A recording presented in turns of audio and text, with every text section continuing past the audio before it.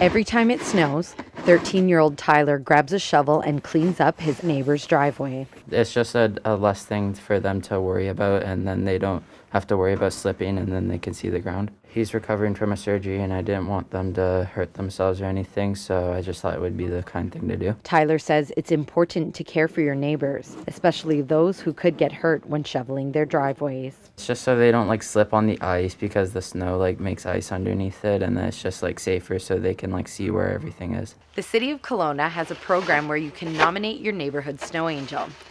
Tyler's neighbors were so grateful that they nominated him.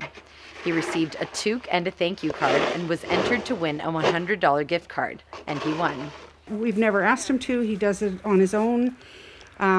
His parents say this is what we do for neighbors, so they won't let us pay him. I thought, okay, this would be a nice way to acknowledge him. Just a way to say that we really appreciate what he does. Look, I can't do it. My wife would have to do it. So, yeah, it's just awesome.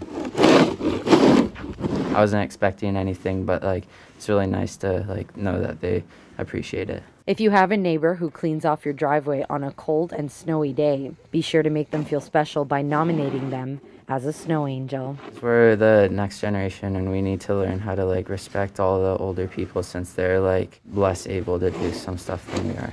For Castanet Kelowna, I'm Amandalina Laterio.